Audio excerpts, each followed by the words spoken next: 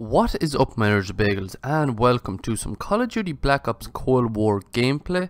So today guys, what I want to talk to you all about is Call of Duty Black Ops Cold War and some of the maps that we actually got to see in the alpha. Of course, there will probably be maybe one or two more of maps in the beta once we go on to the beta, and hopefully there is. Now, of course, in the alpha, we only saw a few maps. Now, the first one we'll talk about is Armada. And what we saw on this map was, it was a domination. It was, I think it was 12v12.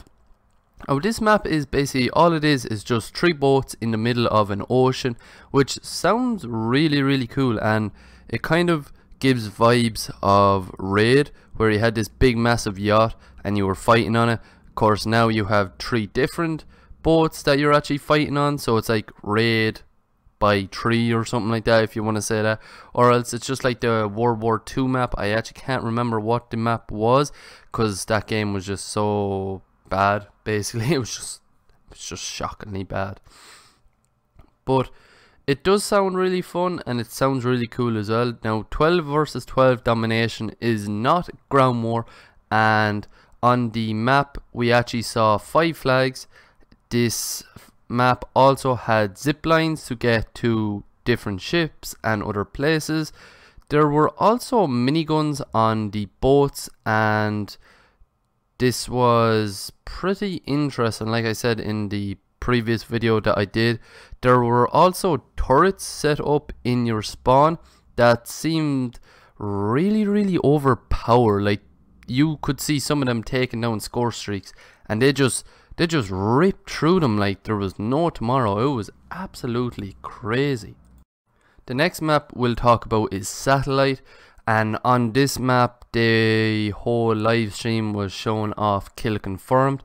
Now, this is actually set in Angola, South Africa. It seems to be kind of a small map, and it seems to be a 6 versus 6. Now, what I will say about this map is we did see it in the trailer, in the multiplayer reveal trailer as well, and it seemed like there was doom buggies and everything like that. So this could potentially be a Warzone section of the map, or it could easily be a big ground war map for the likes of 12 versus 12, or it could easily just be a massive ground war map. As of now, we're not really sure what it's going to be, but Satellite, very close quarters kind of map. It's outside, just in caves and everything like that. Think of a Zero cave, but just say that it's 10 times better because it's made by Treyarch, and it just seems so much better.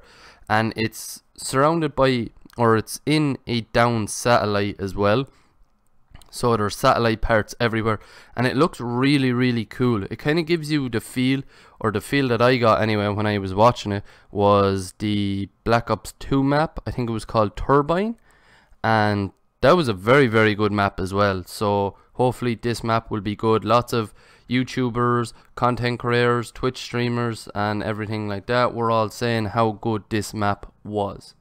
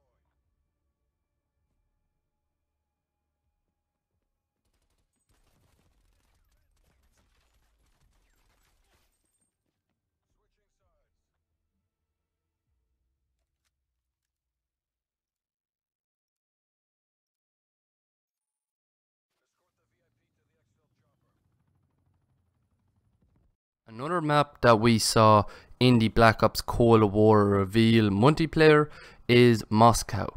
Now this seems to be kind of lots of indoor gunfights and engagements. Of course there is parts of it that are outside, but 90% of the map seems like it's indoors, which doesn't seem half bad. Speaking of indoors, just the doors part, there are no doors, which is just fantastic news. Now this map seems to be a fast pace map, which is good comparing some of these maps to the Modern Warfare maps. And the game mode that we actually got to see on this was Control, which is returning from Black Ops 4, which was incredibly good game mode in that game. And personally I think that should have been in Modern Warfare to kind of speed up the game and everything like that, but this game mode, very good to have it back.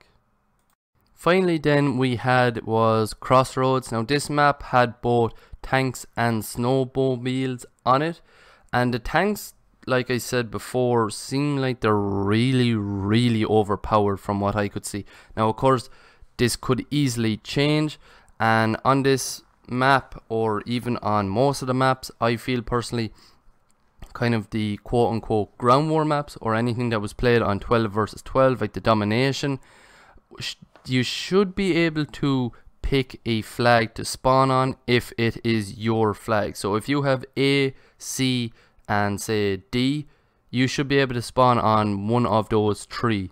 Of course you can do that in Battlefield. If they took that kind of mechanic from Battlefield, or that feature from Battlefield, and brought it over to COD, it would work amazingly good as well. And squad spawning would be kind of a good thing for this game mode as well, because it'll be great to be able to spawn on your teammate who is probably in danger, or is being shot at or something like that, or is near a flag and wants help to capture it. The video, guys, I hope you did like it. If you did, please hit the like button. Right beside the like button is the subscribe button that you can hit to subscribe to the channel. Beside that is the notification bell that you can hit to stay up to date whenever I upload a YouTube video, or whenever I go live on my YouTube channel, which is rare. Speaking of live streams, I tend to live stream weekly on my Twitch channel. Link to that will be down in the description below. Once you're there, you can hit the follow button and hit the notification bell to stay up to date whenever I go live on my Twitch channel. I also have a Twitter account that I manually update whenever I upload a video to my YouTube channel, or whenever I go live on my Twitch channel. Link to that will be down in the description below as well. And yeah, that's it, guys. Hope you like, favorite, subscribe, and peace.